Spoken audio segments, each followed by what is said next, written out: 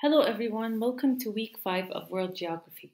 The purpose of this video is to give you a quick synopsis of what we'll be covering throughout this week. First, let's look at the names of the lessons that we plan to cover. So the first lesson that we're going to start with this week is Culture and Society. Then we'll move on to Cultural Diffusion, Economic Basics in Government, and Trade and Development. So now we're delving into things that tell us more about each country and region that they're in. We're looking at the interactions between the humans and members of society that it is composed of, and how that defines them as unique and different from those around them.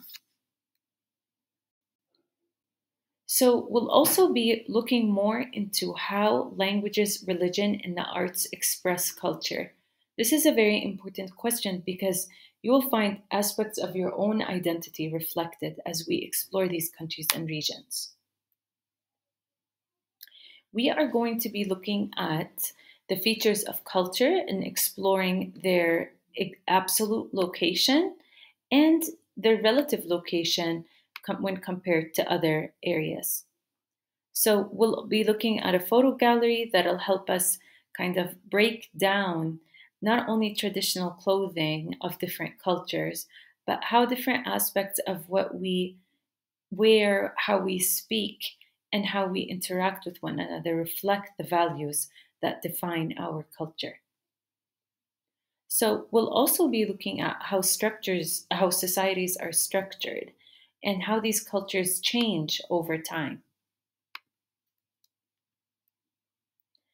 When we look at economics, we're going to be looking at the 5 different activities that define it. So those things will help us understand what kind of goods and services should be produced according to the region that we're looking at. When we look at trade and we look at culture, we'll also be touching again on urbanization and how these people make decisions to move from one area to another and how this affects them and the values or the beliefs that they choose to mix with their original ones. So once we do delve into that, we're looking at the theme of language and diversity and the positive and negative effects of cultural diffusion.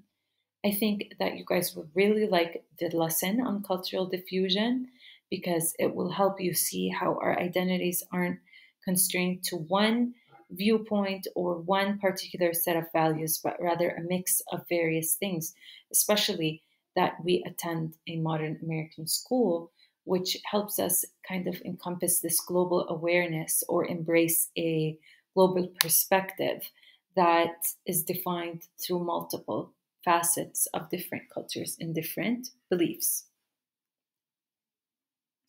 So, as mentioned, what is trade? Explain how and why trade takes place between countries. We're going to explore examples of products that are exchanged between countries and why they're significant. So we're going to be looking at world trade and if it's fair or not. Definitely, we will be exploring maps because we're used to looking at the visual aspect of things and analyzing maps to extract information from. So these color-coded maps for world trade will help us look at where there is trade the most according to region, why the reason is to that, and which countries are still called underdeveloped countries, right? Or underdeveloped regions. Then we're going to have an interactive activity where you guys look at the countries and you think of where each product comes. This will help you kind of have it'll help broaden your horizon in terms of what products are created in certain areas and why they're important. You'll also be looking at Jordan and what we produce and how other countries benefit from that and what we get in exchange for that. Also, we'll look at which countries have more of an advantage in producing and selling as well. And let's take a quick look at some activities that we're going to take part in. So this one is one that you're super excited for. It's the Cultural Clothing Gallery Walk, where you guys bring in a item from your home that depicts or that is super meaningful to you in expressing a part of your culture. Then we have the identity profile. That one is under the cultural diffusion lesson, and supply and demand country marketplace, where we'll take part in a role play where and everyone will be designated a specific country for them to kind of present and convince others as to why they should buy their product or why they should engage in trade with them as a country. And that's basically it. That was a quick synopsis. Of course, we'll go into more detail. If there are any changes, you'll see that reflected in the other week's weekly video. Or if you have any questions, feel free to reach out to me through my email or through the BC Message app or in person, as you guys are used to.